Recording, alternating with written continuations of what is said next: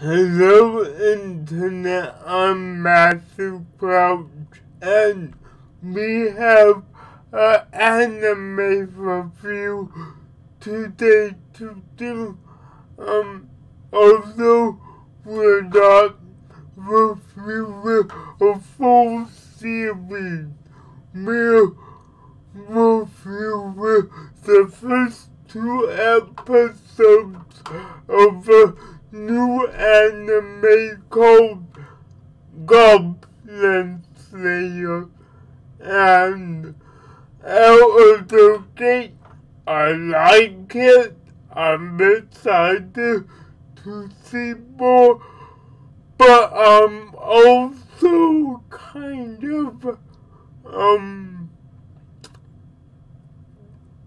freaked out or more uncomfortable with some of the scenes you see.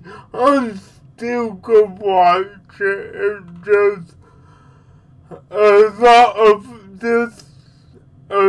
of scenes in these two episodes made me really uncomfortable, and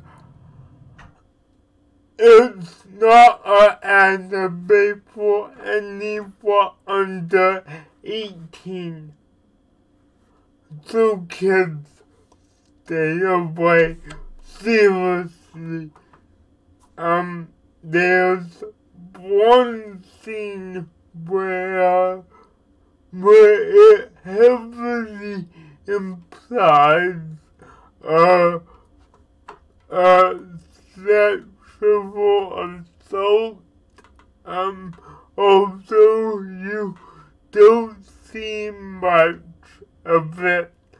It heavily applied. It was very uncomfortable to watch that one scene, and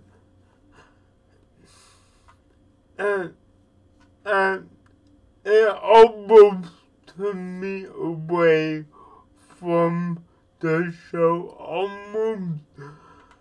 Luckily, it didn't last too long. There's a lot of scenes in this episode that are more for shock factor rather than anything. What saved it for me was a great story and good characters. I don't know if it will get worse with the shock scenes. I'm expecting it will, but hopefully it doesn't go too far.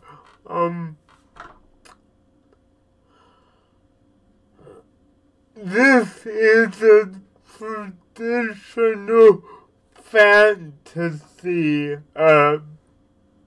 anime with heavily influenced by Dark Souls. The main character, one of them anyway, just looks straight out of a Dark Souls video game. I like it. And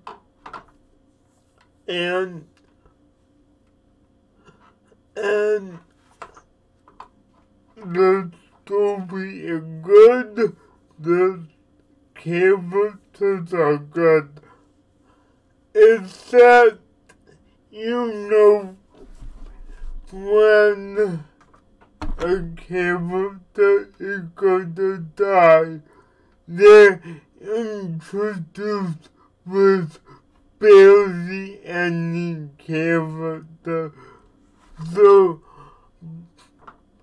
besides the main three characters, you can easily tell which one will get the bucket in an episode.